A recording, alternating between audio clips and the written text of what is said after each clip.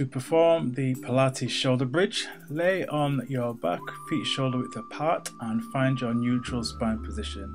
Drawing your navel towards your spine, then look to peel your back up off the floor, vertebrae by vertebrae, so one at a time, nice and controlled. The aim of this exercise is not to lift up all at the same time, it's just to peel your back up so you end up balanced on your shoulders with your glutes activated. Repeat this movement, concentrating on curling your spine up off the floor and then curling your spine back down on the floor. Your tailbone wants to be the last part to touch the floor once you've repeated the action.